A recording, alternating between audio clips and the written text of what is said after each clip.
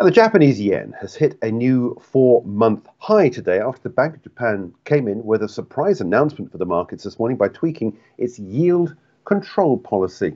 Let's take a look at what happened. The bank decided to allow the 10-year bond yield to move 50 basis points on either side of its 0% target, wider than the previous 25 basis point band that it had in place. The move caught investors off guard who hadn't expected any changes to the yield curve control until the Bank of Japan Governor Kuroda steps down in April.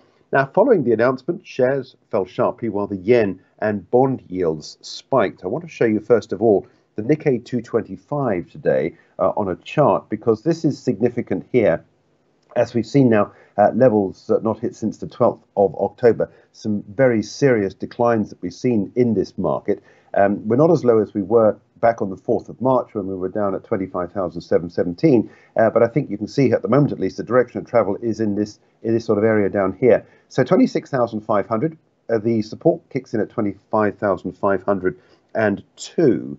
And this is coming in the context of the Bank of Japan saying it would increase monthly purchases of Japanese government bonds to 9 trillion yen per month from the previous 7.3 trillion. Short-term interest rates were kept unchanged at a negative 0.1%. So nothing has moved there. So far as the dollar against the Japanese yen is concerned, look at that, 4-month lows.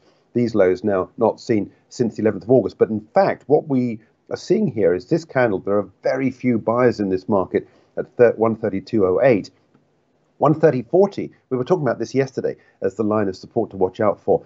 We've broken this 200-day moving average, and that is now the price target for those that are short on this market.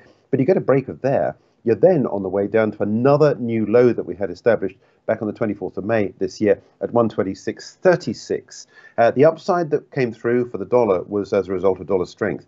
But since then, we've seen this reversal come through. So it is only just still eating into the gains that we've seen for the dollar in the last, 6 or 7, 8 months or so.